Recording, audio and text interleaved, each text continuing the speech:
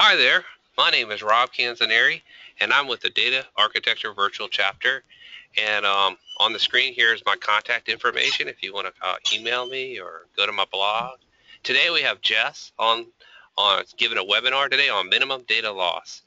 And I had the fortune, I was very lucky to go see her at PASS, and I asked her to come online today, and she said she made some time. Thank you, Jes. And I was just going to give this presentation that I got to see at PASS.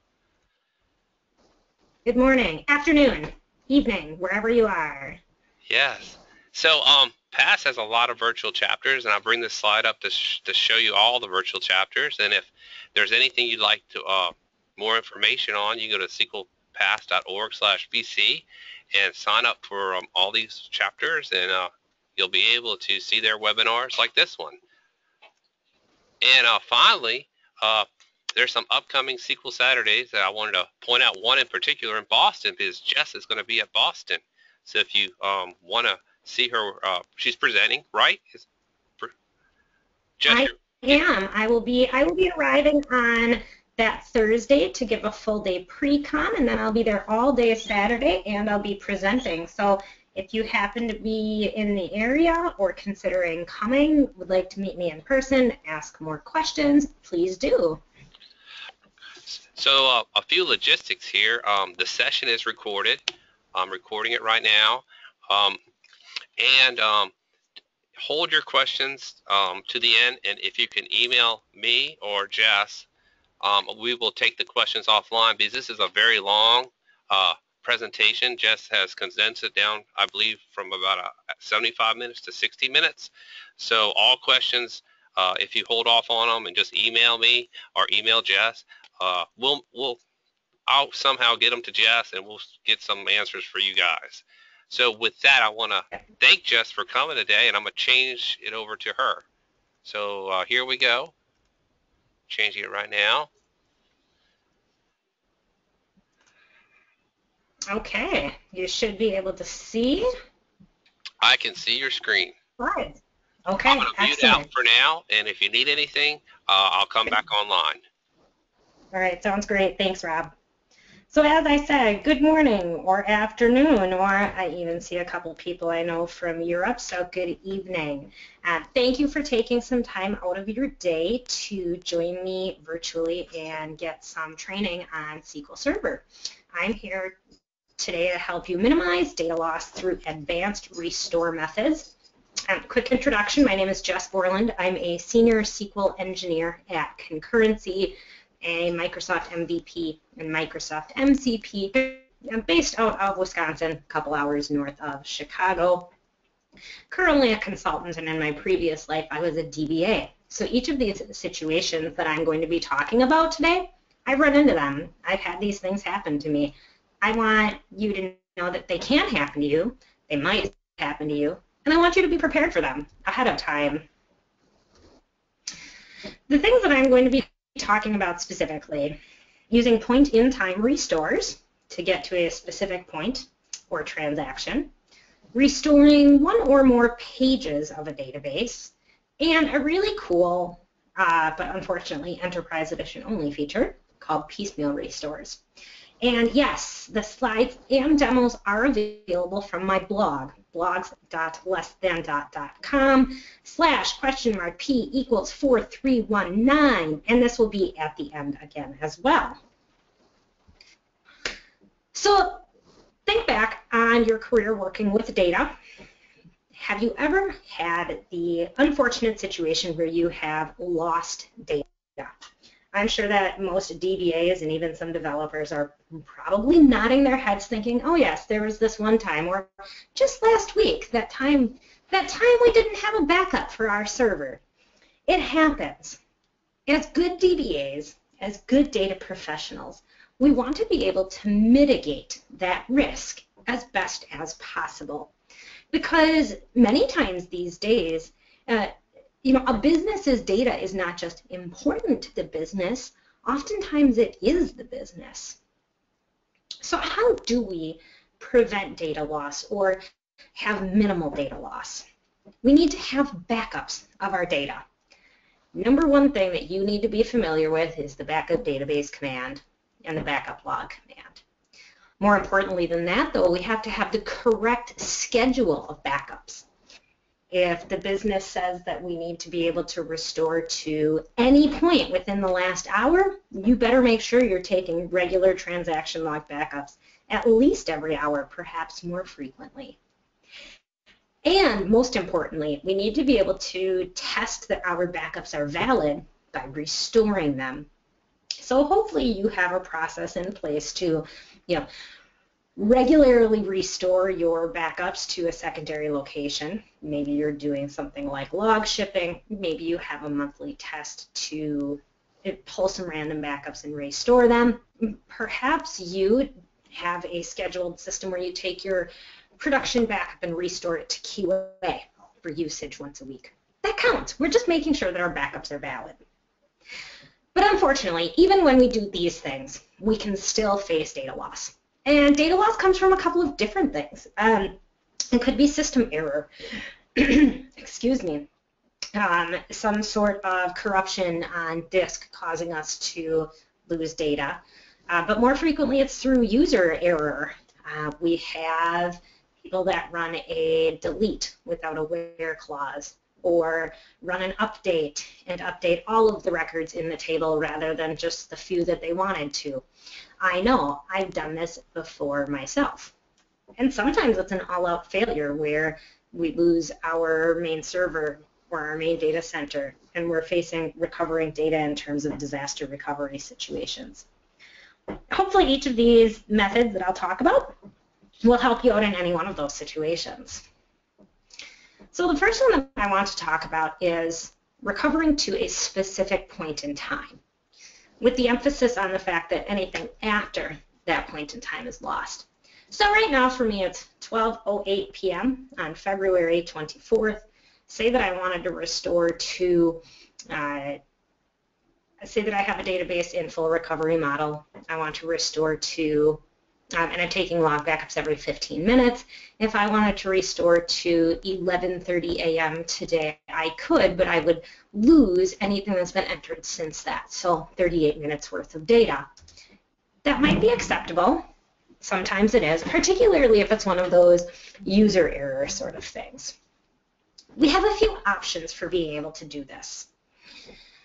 First caveat, we have to have our database in the full or the bulk logged recovery mode. We can't do this with simple databases that just have the full backups.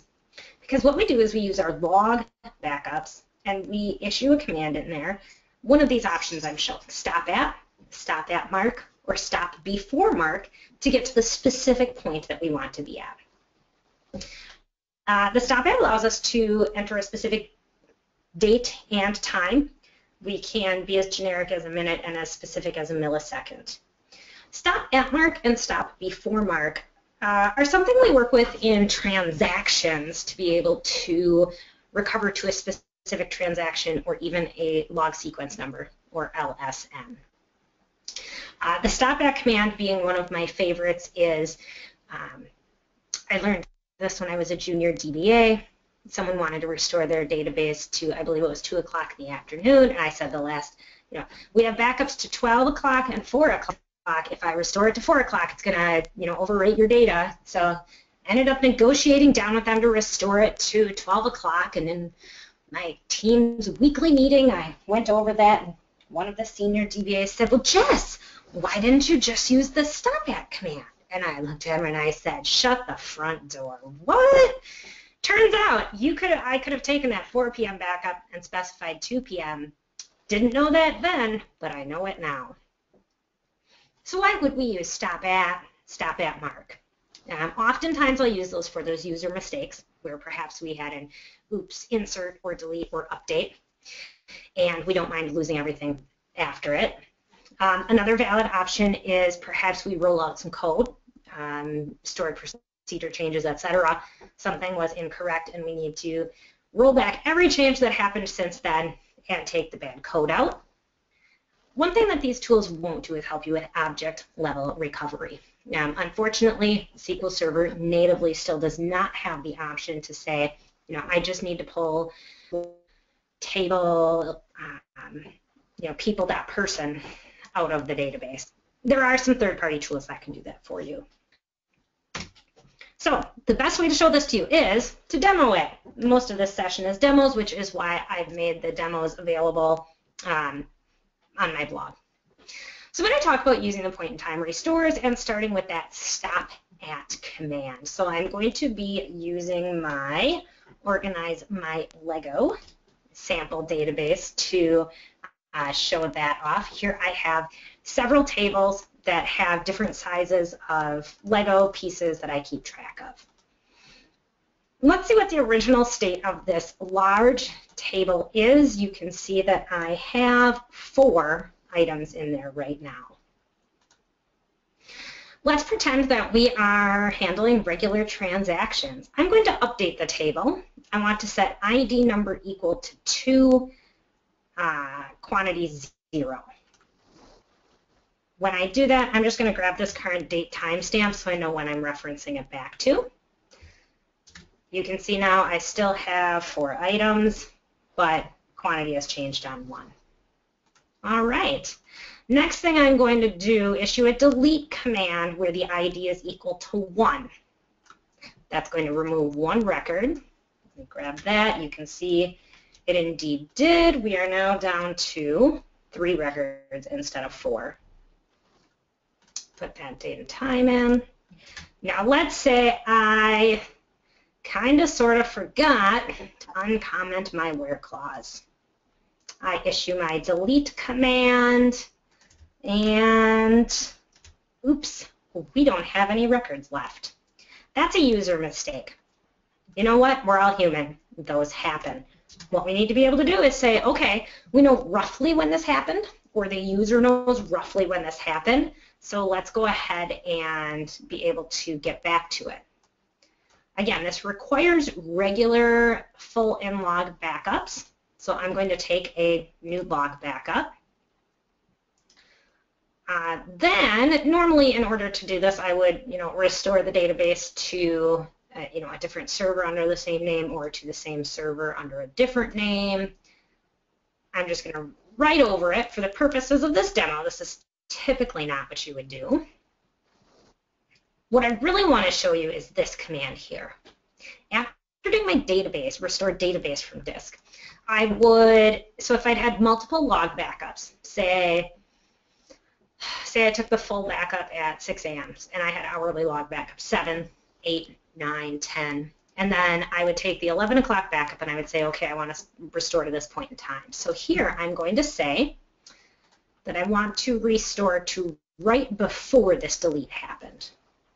I'm going to grab my time, 2:24 at 12:57. And you'll notice that my restore log command has a stop at option in it. And I can say restore log from disk with no recovery and stop at. That no recovery to me is always really important. It makes sure that the database stays in this restoring state until I know for sure that every backup that I want applied to it is there. Then I can say restore database with recovery. People can connect to it and issue transactions. So the database is available. Now, what does that large table look like? Remember, we started out with 4 records. Then we set one of the records to have 0 quantity. Then we deleted one of the items, so we were down to 3, and then we deleted all of them. Hopefully, we should be where we have 3 items left. And we have actually rolled back to even before I issued that delete. So that, let's see, I picked 12:57. Yep, that was even before I selected the delete. So that is how the restore with stop at works. It allows us to reference a very specific point in time. Again, useful primarily for recovering from user oops. Now, that's just the first of those point-in-time options. The other 2 that I showed you were stop at mark and stop before mark. These are used in conjunction with what we call marked transactions. Marked transactions aren't used a lot, but I think they could be. I think they're kind of an underutilized feature of SQL Server, so to say. They're especially useful for particularly like single tenant databases. Software as a service vendors have them frequently. Microsoft SharePoint and what's the other one? I know that SharePoint uses them, as do some of the other Microsoft programs. Essentially, you have multiple databases, and they share some information, and they share a code base. And you may want to be able to, say, roll out a stored procedure to all of the databases, put that in a marked transaction, and then have users continue to start to add transactions. But if something went wrong there, how can you get all of those databases back to the point before that happened? There's no guarantee that all of the transactions happened at the same time in each of the databases. This is where marked transactions can come in handy. So I'm going to be showing you this with a two database example, Client A and Client B. They have a shared products table. So the products table contains the same columns and the same data, and we want to keep those synced. And then they each have their own orders table. If we were to look at this right now, I would see that Client A has 3 products and Client B has 3 products. Client A has 3 orders and Client B has 3 orders, but note that those are for different clients, different products, and different quantities. Now what I'm going to do is issue a marked transaction. I want to update my product's price. So I'm going to say update the price, increase it by 10%. I wrap this in a transaction. So here I say begin transaction, update product prices. This is the transaction name, update product prices, and that's what we're going to be concerned about. So when we say stop at mark or stop before mark, we're going to use this transaction name. We also need to use this command with mark. We can add a description. This is optional. It can have a variable passed in. I've been asked that once upon a time. Let's see how this works. I begin my transaction with my mark, I update it, and I commit it. All right, 3 rows affected in each database, as it should be. Now what I'm going to do is insert an additional order into Client B and insert an additional order into Client A. I've taken full backups. As normal, I would have regular transaction log backups be taken as well. And now to show you how a stop before mark would work, what I'm going to do is say, okay, we made a mistake. We shouldn't have increased the prices by 10%. They were only supposed to go up by 8%. Unfortunately, not only is the products table incorrect, but any orders placed after that are also incorrect. So I want to issue this command, restore database client A from disk with replace and no recovery, and then I want to issue the restore log, again, with no recovery, and I issue this command stop before mark using the marked transaction name.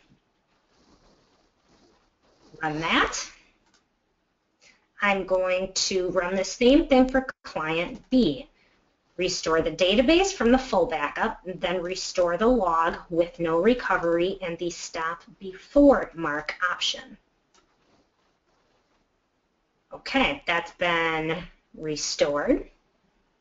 Now, let's look at this. Remember, the updates I had done, I had increased the prices. That should be rolled back. And I had added an additional order to each of those. That should be rolled back, and each client should only have 3. And there we go. It's consistent across each of the databases. Notice the prices are not 1.1, 2.2, and 3.3. Rather, they are the whole numbers again. And that additional order has been removed from each. The beautiful thing about this is it allows us to have that transactional consistency across multiple databases. A few notes then. I showed you both the stop at mark and stop before mark option. I demoed stop before mark, but there's another option, stop at mark. If I used stop at mark, what would have happened there is anything that happened in that marked transaction would have stayed. So the prices would have remained at that 1.1, 2.2, etc. Anything after it would have been undone. So make a note of the difference and test the differences between the two if you ever need to use this option. Another option, rather than using a named transaction, if you need to roll back to a specific LSN, you can use something like fndblog to find the specific LSN. You can pass that in instead. For the purposes of time, I won't be demoing that today. And if you ever need to know, are we using marked transactions? Which one do I grab? You can query the MSDB log mark history table. That will give you an idea of the marked transactions that have been run in any given database. You can run the same mark multiple times in a database. It's going to be unique via LSN. If I had multiple update product prices listed in here and I rolled back and I said stop before mark update product prices, SQL Server would go back to the most recent. If I wanted to go back to a farther in time one, perhaps I wanted to roll back to last week's price change, I would have to specify an LSN instead of a mark. So that is the stop, that is the point in time restores. I hope those will be useful to you someday. Again, primarily used for user errors in terms of inserts, updates, deletes, and we made changes to code that we didn't need to. Another situation that you may face in your database administration is corruption. Normally, this is the point where I say, everyone in the room that's encountered corruption, raise your hands. Good, everyone else, you're going to. Because it happens. Data gets corrupted all the time. We need to be able to handle it. Here's the thing, though. How do we recover from corruption? You might think, well, I'll just run a DVCC check DB. Well, that's going to find the corruption. So you think, okay, DVCC check DB with repair allow data loss. Hold your horses. Whoa, it says right in the command, allow data loss. Don't get so anxious to do that. Another option would be, well, I'm going to take a full backup and just restore it. The last good full backup. Okay, but what if that backup is a terabyte in size? What if you have 2 damaged pages and a backup that's a terabyte in size? You may be able to save yourself some time by restoring individual pages rather than the whole database. So the page restore works on identifying one or more of those 8K data pages in SQL Server and restoring them. Let me show you how that's done. I have this excitingly named database called CorruptMe. Yeah, it's just begging for it. You'll notice it's simply a copy of AdventureWorks. I love AdventureWorks. I'm going to do a few things to make sure that my page restore is working. I'm going to make sure it's in the full recovery model. I'm going to check my SQL backups folder to make sure I don't have the CorruptMe full already and run into problems. I'm going to back up my database, foundation of any restore process. To show you this, I'm going to be using the purchasing.ship method table, which has both a clustered and a non-clustered index, and showing you some execution plans. So I select all of my rows from this table. I notice I have 5 options. One is XRQ truck. Notice that to get the data, I'm doing a clustered index scan. As any good DBA would do, I am taking regular transaction log backups. I'm going to update my table. I set the name equal to the Jack Express. For those of you that know me, perhaps follow me on Twitter, you've probably been introduced to my very, very energetic, excitable dog, Jack. He could run his own trucking company. He'd be more than happy to run around the country. I issue a checkpoint to make sure that gets flushed to disk, and then I get into the really fun stuff. I'm going to show you how to corrupt and fix a clustered index. So this database doesn't have any corruption. I could verify that by running a DVCC checkDB with no info messages. As a matter of fact, let's do that just so you know I'm not pulling a rabbit out of the hat here. This is indeed correct. There, commands completed successfully, no corruption. How am I going to show you? I'm going to corrupt it. I'm going to find an 8K page in SQL Server, going to open it in a hex editor, and I'm going to cause corruption. This is cool. I'm going to use the sys.dmdb database page allocations function. I'm going to pass in a database name, an object name, table name, and then an index ID, in this case 1, to get the clustered index number to find the data pages. This is a small one. There were only 5 records, remember, and it was only 6 columns wide. So the page ID I'm going to be working with is 820. If you want to do this demo later and you're using something before SQL Server 2012, you have to use DBCC IND instead of this function.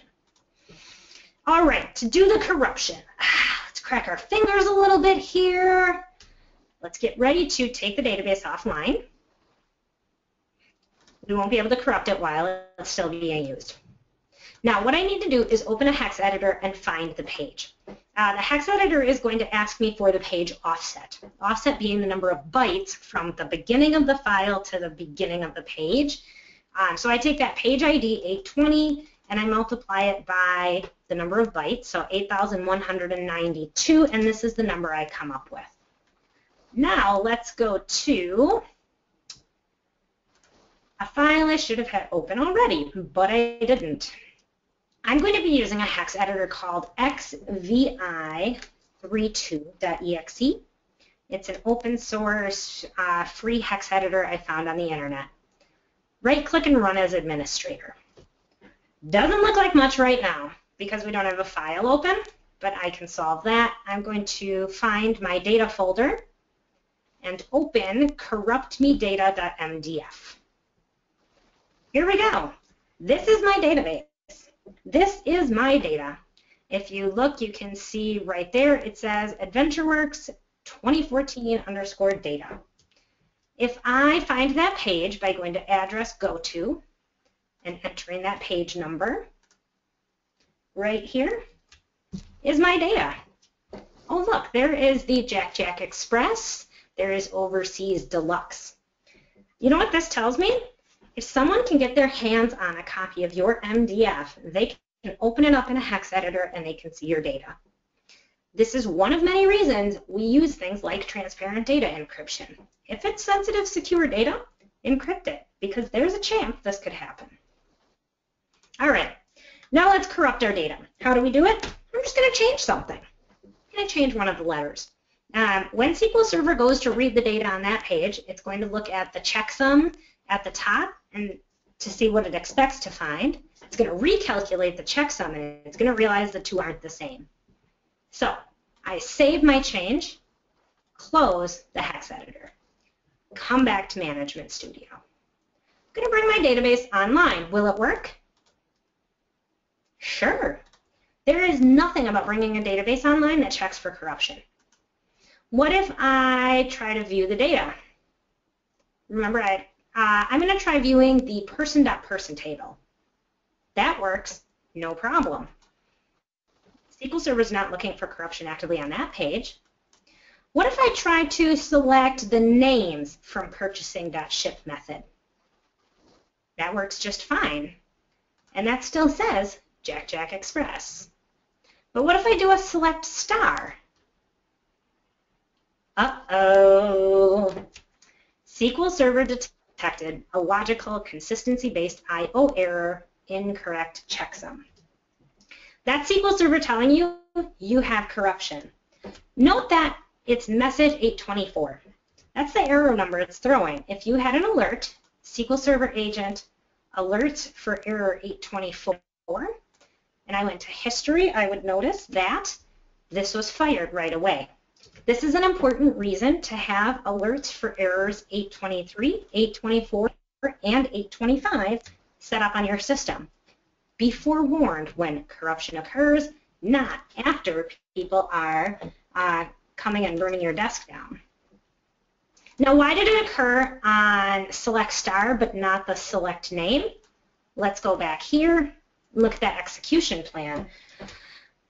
Using select name, it used the non-clustered index on the table.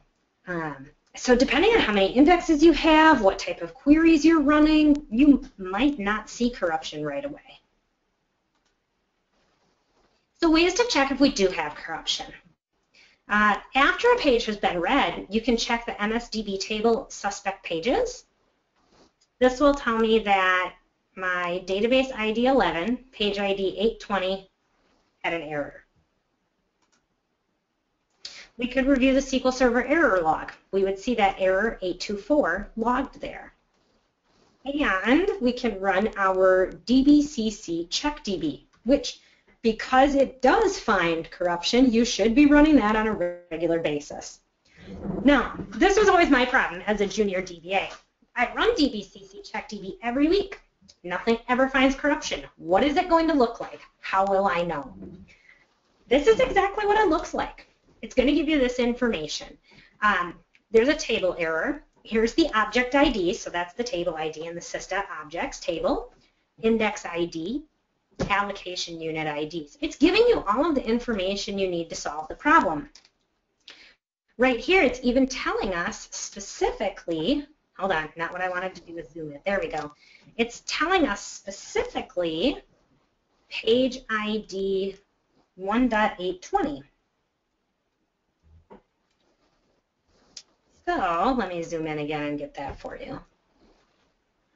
This is where, when I encounter corruption, I want to, before just rushing off to restore the entire database, before just rushing off to run a checkDB with allow repair data loss, I want to take a step back and think about the situation.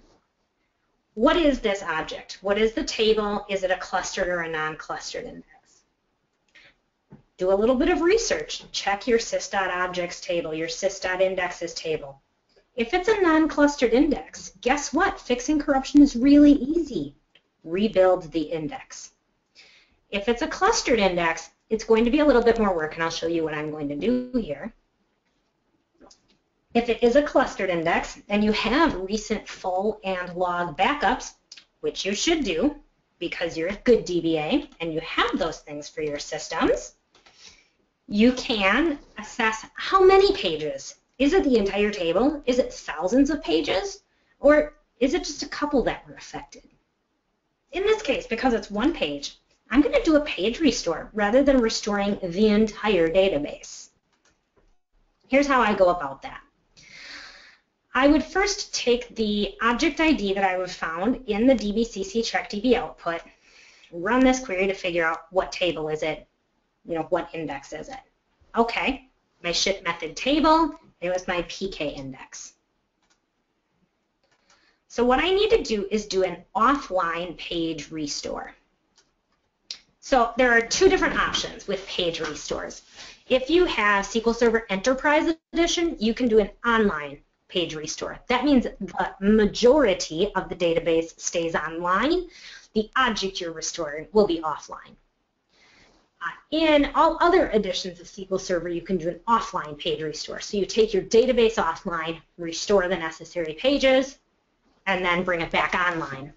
I'm going to show you the offline syntax because offline will work in every single version of SQL Server.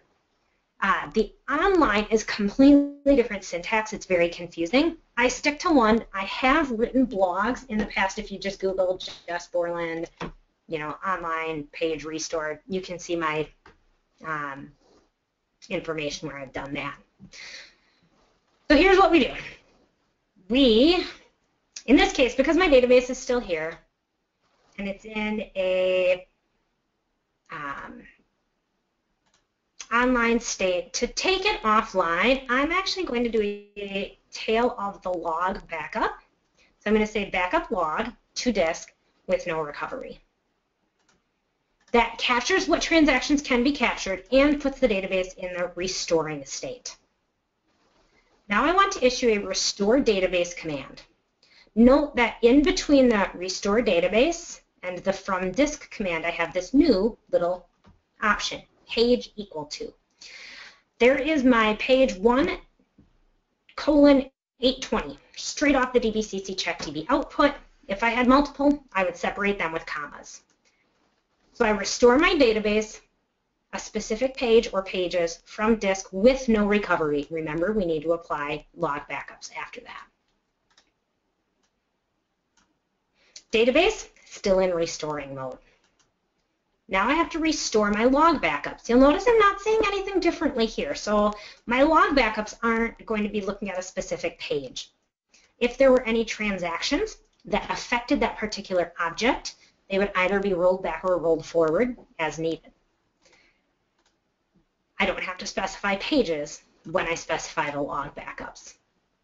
All right, so database is in restoring state. I know that I have restored all of my log backups that I want to restore, so I say restore with recovery. The important thing now is it fixed? Let's issue that command that did not work earlier, the select star. It's back. I can get all of my rows, and it says Jack, not something else. If I look at my execution plan, I see that we are again running a clustered index scan.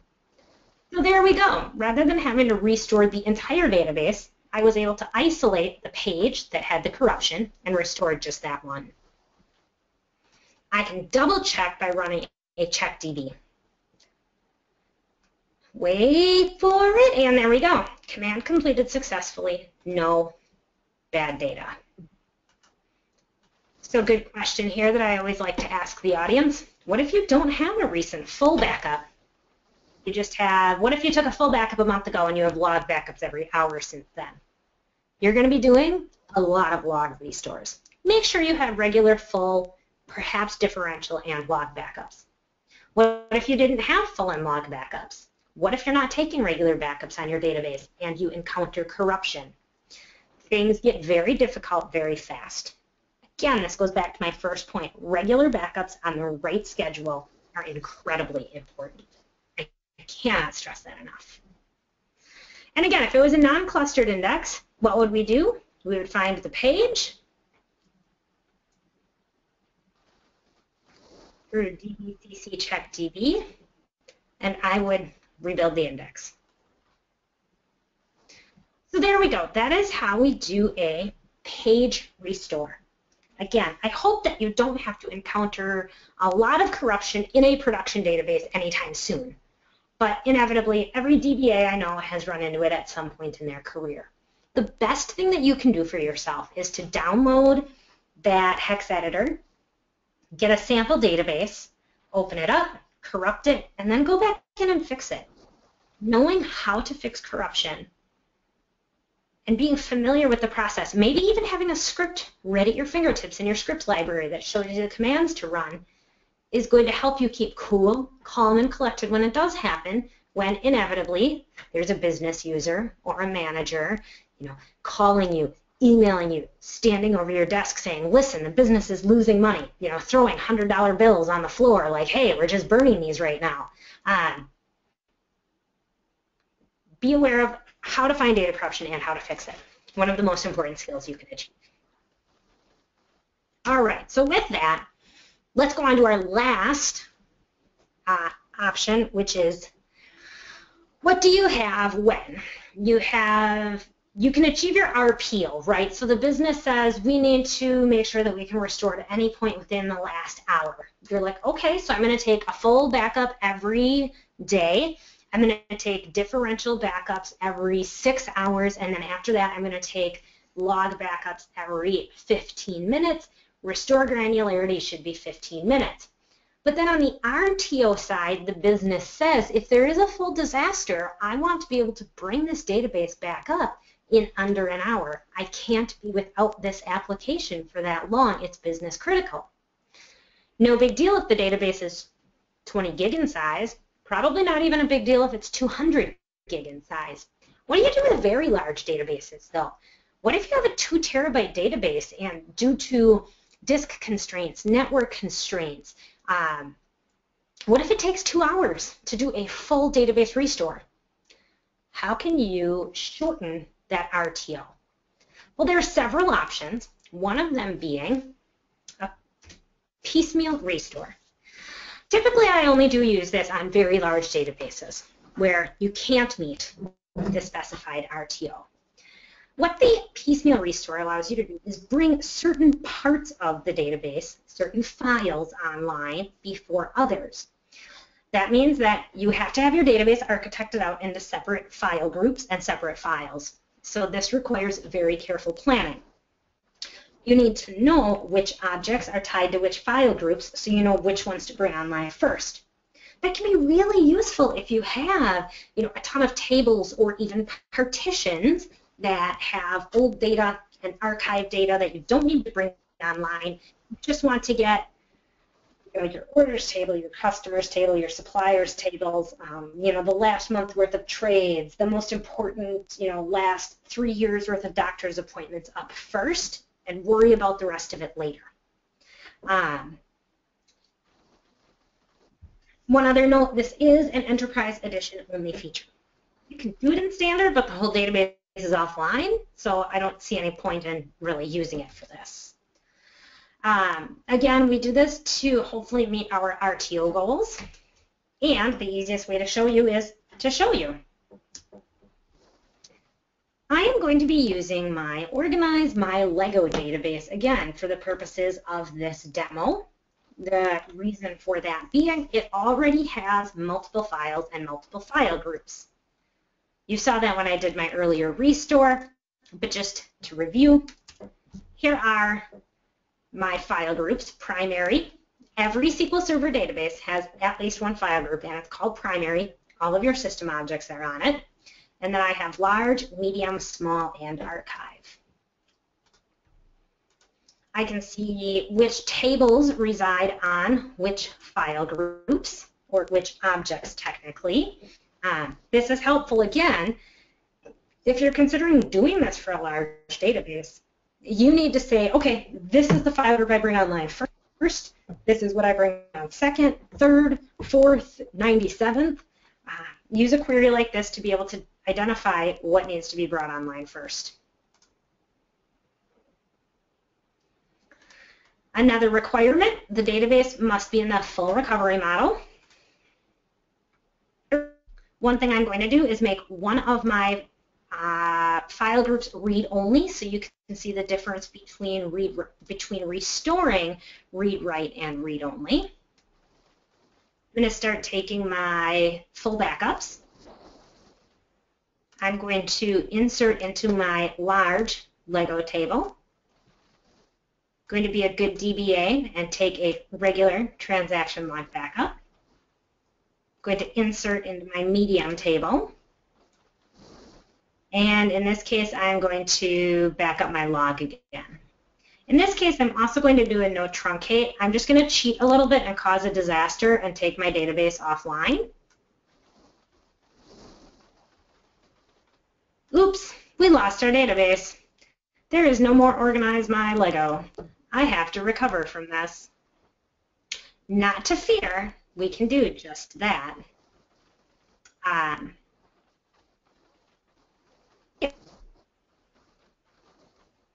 Let's go and look at how we do that. There we go. Get to the right place in your script, Jess. All right. In some Microsoft documentation, they call it a partial restore sequence, and in some they call it a piecemeal restore. If you ever hear those terms, that's what they mean. A couple of notes about the first restore that you do. The first restore has to include the primary file group. The first restore also has to include the with partial option. So this is what it looks like. Restore database, specify at least one file group, and that has to be the primary in the first one. Pick your full backup, say with partial and no recovery. Then restore the resulting log files. Now at this point, organize my Lego is still in the restoring state. Now I say restore database with recovery. The database is going to show that it is not in a restoring state. Typically at this point, if you would try to restore anything else, you would get errors about how the database can't be rolled forward, can't be rolled back, not in a transactionally consistent state. But applying this with partial command tells SQL Server we're going to be applying more backups. The database files, what state are they in? Only those that were on the primary file group are online. My large, medium, small, and archive are still in recovery pending. If I try to select from a table on one of those file groups, I get an error. Unable to produce a plan. It tells me why. It's in a file group that is not online. So what we want to do now is, hopefully if you're in this situation, again, you've sat down with your business users. You define what parts of the application are most important and what objects in the database tie to that, and you know which file groups to bring online at a time.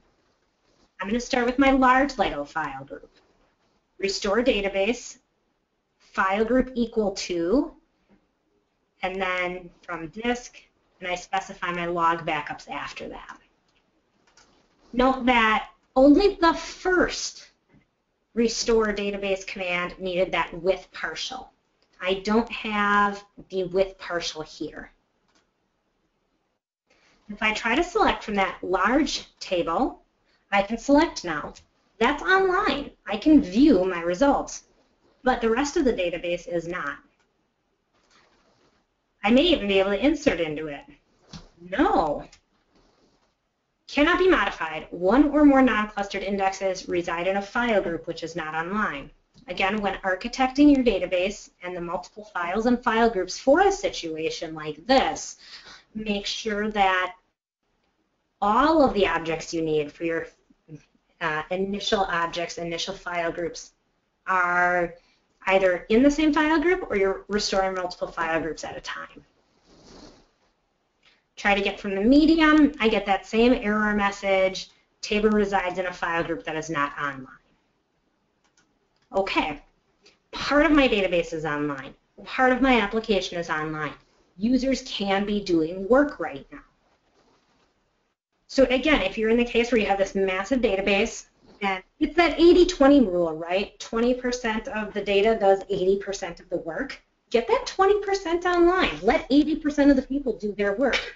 Bring the rest of it, the older data, the less active data, online later. In this case, my medium Lego, I'm going to issue another restore database command. I'm going to specify the medium Lego file group. Full backup, log backup, restore database. One thing to note, I could specify multiple file groups here. So I could say, small Lego, I would just need to separate them with a comma. I like to bring them online one at a time to show you what different options look like. For example, inserting into that large table works now. The non-clustered index resides on the medium file group. I can select from the medium table. I try to insert into the medium table. That works. Last one that should be unavailable is the Lego sold table. I believe that's on the archive file group. File group is not online. All right, so far I have restored my primary file group, my large file group, and my medium file group. The two left are small and archive only. Remember, I have made the archive only a read-only file group. You know, that's pretty common in very large databases.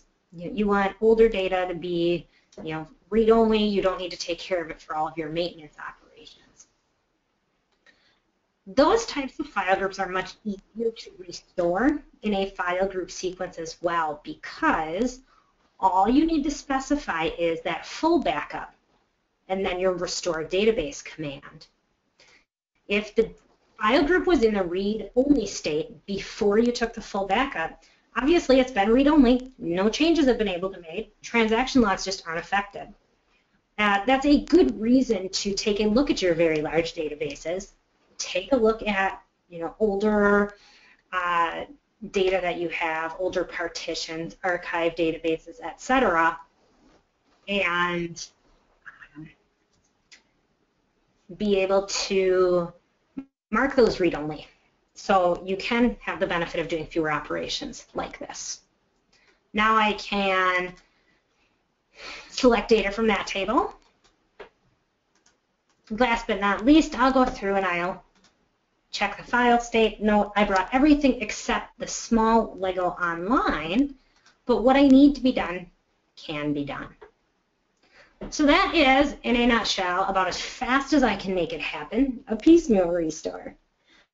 I have used these particularly in terms of initializing a very large what we used as a data warehouse, but it was really just a copy of our OLTP that was scripted out to have a few different indexes added.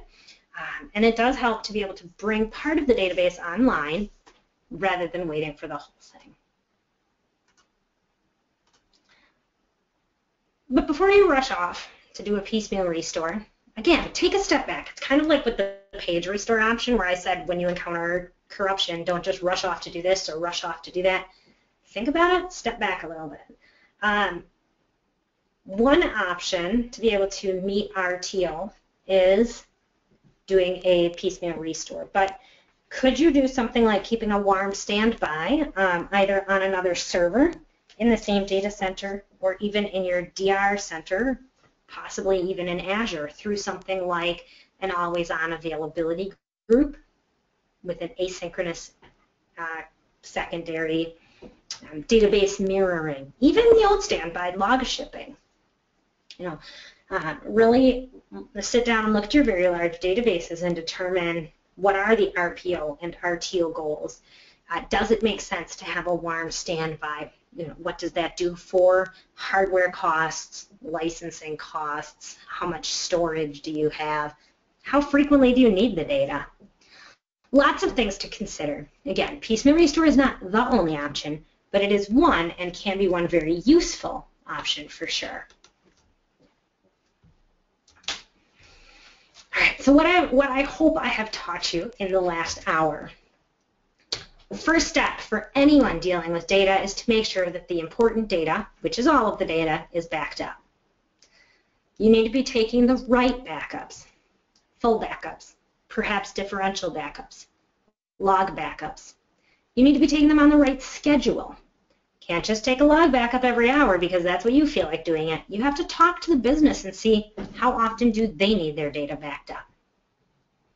You have to test restores to make sure that the storage the backups are sitting on isn't somehow corrupted and all of your backups are bad. So have a process in place for checking that regularly. There's always more than one option, always more than one option, and not every option is right for every situation. Again, be familiar with as many ideas as you have.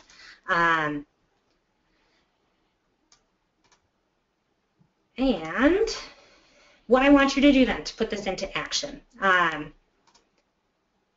If you don't already have a copy of SQL Server Express or even better, Developer Edition, go ahead and download it.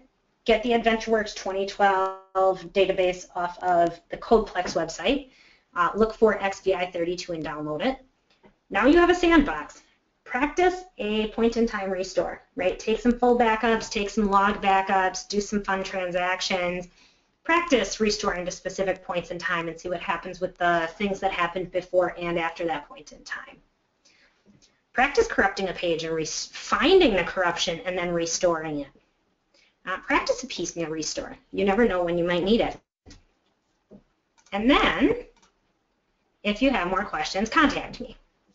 My email address, my Twitter account, and my LinkedIn profile are here on the page. And yes, I've seen a few questions in the Q&A that ask, are the slides and demos available? Yes, absolutely. Please download them from my blog on blogs.lessthan.com. I see that there are a few questions out there. And it looks like Rob has entered a few of them. One question I see, oh, that person has left, but a good question. If encryption is enabled on your database, could you still use the stop at mark and stop before mark options? Answer, absolutely. Encrypting your database, even with either TDE or using backup encryption, does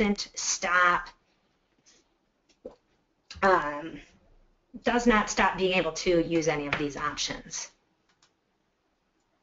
Let's see, what's another one?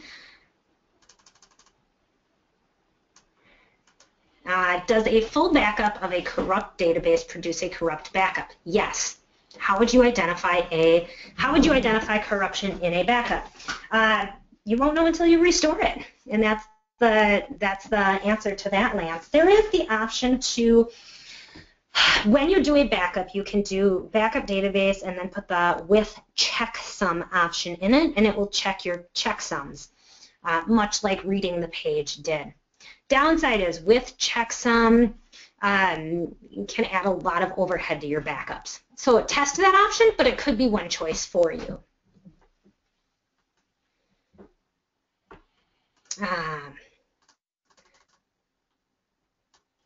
Good question from Sandra. If I'm already taking backups and I start using log shipping, does the log shipping backups conflict with the ones taken by the backup process when I want to restore? Yes. You only have one transaction log backup chain. And if you have multiple processes taking log backups, especially to multiple locations, in order to restore that database, you would have to know where all of the files are and what sequence to restore them in. Typically, when I'm going to enable log shipping, I will stop any other log backup processes and then let SQL Server's log shipping handle it on its own. All right, there are a couple of other questions, Rob, but I know we're getting close to the top of the hour. So Rob will be able to send those to me. I'll make sure that I get those answered via email. All right. Thank you, Jess. It's been a great presentation. Thanks. Really glad you came today and gave it. It is recorded. I just want to stress a few things, and we're going to put it on YouTube and put the links out, and I'm going to mail Jess the links. And I don't know what else to say, but thanks for everyone for coming today, and I'll make sure Jess gets the questions, and maybe I get Jess come back later in the year or next year and give another presentation if she doesn't mind. So I'd be happy. Oh, thank you. And if you're in Boston, go to the SQL Saturday and you can meet Jess. So please do. All righty. Well, everybody have a great afternoon. Thanks for coming. I'm going to stop the session right now, and I hope to see you all at the next session. Thank you. Bye.